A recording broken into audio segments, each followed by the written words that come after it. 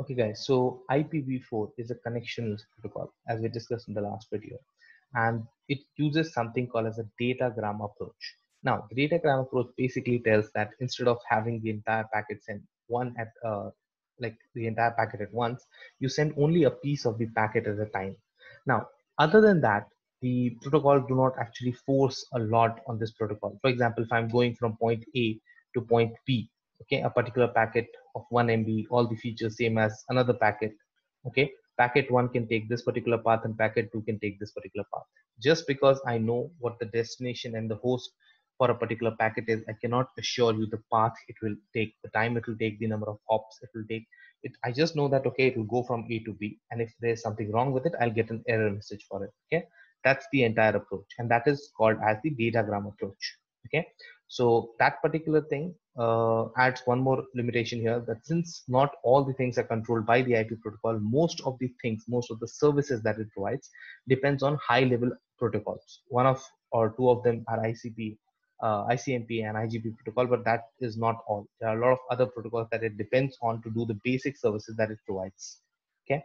Other than that, the datagram format. Okay, there's two different things. This is an approach. This is a format. Okay, so the datagram format is basically that once you have got the data and the address where you have to send this thing, how do you put it into that framework that you all must have memorized for your college exam? What are all the different fields in here? What is the meaning of each of these fields? And why do you need to understand the working of each of these fields? What happens if one of them is not working or one of them is missing?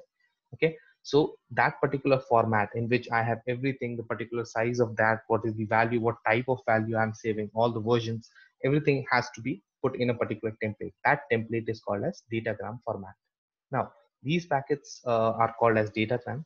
Okay, each of these have two components. One is the header and one is the payload. So most of the diagrams you'll see, you'll only discuss about the header, because the payload is something that varies as per the, like, what sort of message are you sending. If you are sending a particular picture, if you are sending a particular video, if you're sending some sort of a text, if you're sending a database file, so this particular thing is not relevant to the network engineer. Your key work, or the IPv protocol's key work, is dealing with this header data, which helps it propagate from the source to the destination. Okay, so most of the times we'll discuss only about the header data.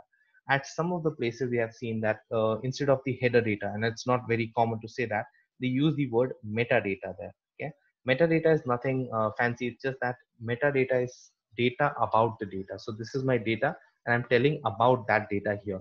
Okay, it's not entirely correct, because most of the metadata terms have no details as much as headers, but since it captures the length of the total data and a couple more features about the data that it's handling, you can say that it's kind of a metadata. Okay, now we'll discuss mainly about this particular header file, or the header components that comes into this particular datagram's header portion, and that varies from 20 to 60 bytes. Okay, depending on how much details you have to store in that particular version, but minimum of a 20 bytes is already there. Okay, so this is basically how it looks. The IP protocol has the header of about 20 to 60 bytes, this portion, and rest of it is the data. Now there's a cap on this particular data, and that is 65536. And if you convert it into megabytes, you will see it's close to 4 MB. Okay, so what you have here is basically that I can send only a limited number of files or limited number of bytes in a particular data program. But this particular area, this particular region, all of this is this 20 to 60 bytes. Okay, and this is where all our discussions will actually go on. This is the version, this is header length, services, total length, identification, flags, fragmentation, offset, time to live, protocol, header checksum, source IP address, destination address, and of the options.